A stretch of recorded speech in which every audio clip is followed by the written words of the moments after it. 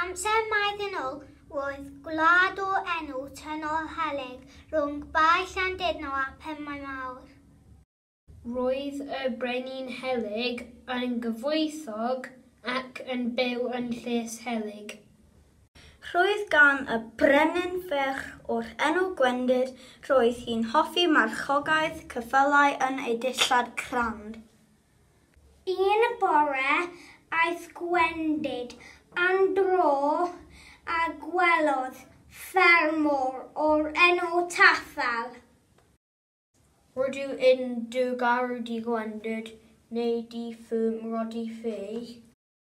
Rydw i'n digaru di hefyd Taffel, ond bydd rhaid i ti ofyn i brenin yn gyntaf. Yna aeth Taffel i Llys Helyg i ofyn i brenin os y cael briodi Gwendid fwyd yn nefus iawn. Edrychodd y brenin arno, rwyd yn flin iawn, ffermwr tlawd oedd Taffel. Beth ydy dy enw di, meddai brenin? Taffel ydw i. Atebodd y ffermwr tlawd. Beth wyt ti eisiau? Sir, ga i brodi Gwendid os gwelwch yn da? Does gen ti dim toch ar am dy wddw, dwi eisiau i Gwendid briodi dyn cyfoethog. Meddai brenin. Na, does gen i ddim toch air. Atebodd Taffel ac aeth adref yn drist iawn.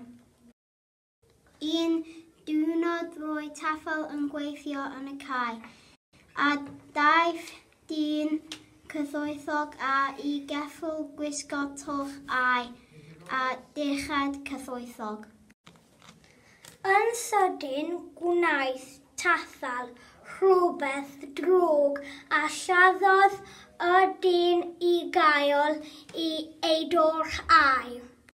Aeth Taffel at Gwendid i dweud yn awyrfio da. Ar ôl clywed y stori, roedd Gwendid y flin ach yn drist. Rhaid i ti guddio coff o dan y goeden, Meddai Gwendid. Yna aeth Taffel yn ôl i'r cae a llasydyn cyfoethog o dan y goeden. Yn sydyn clywog Llys Helyg yn gweud, mi fi dial, mi fi dial.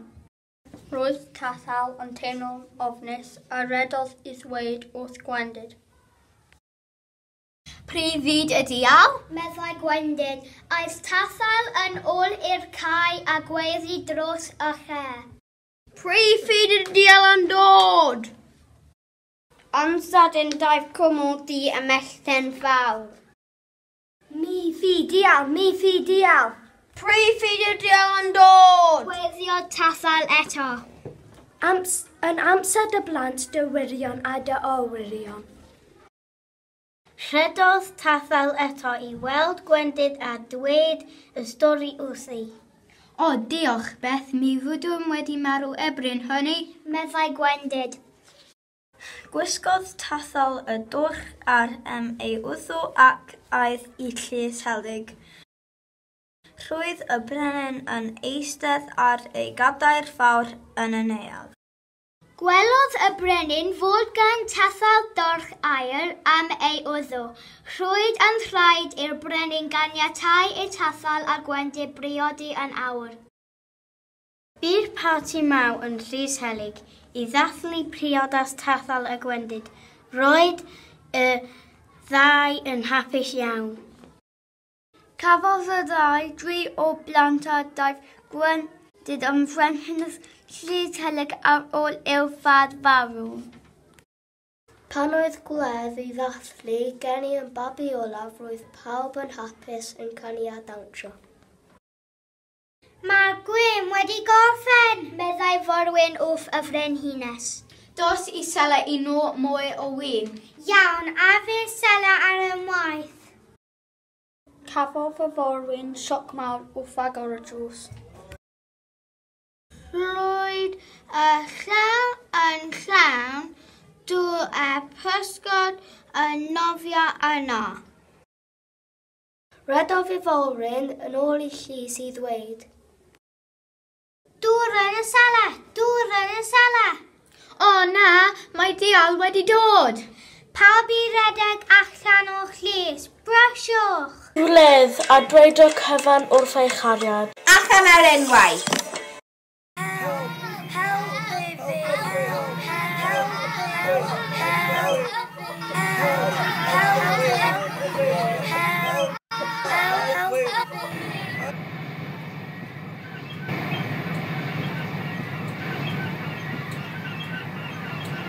Y dŵr yn dal ei godi dros y tŷ. Erbyn y bore, roedd gwlad parth Tudno helyg y llys o bobl wedi diflannu o dan y môr. Heddiw pan mae llanw yn isel, mi welwch Gerrig Llys Helyg ar y môr ar ddiwrnod braf.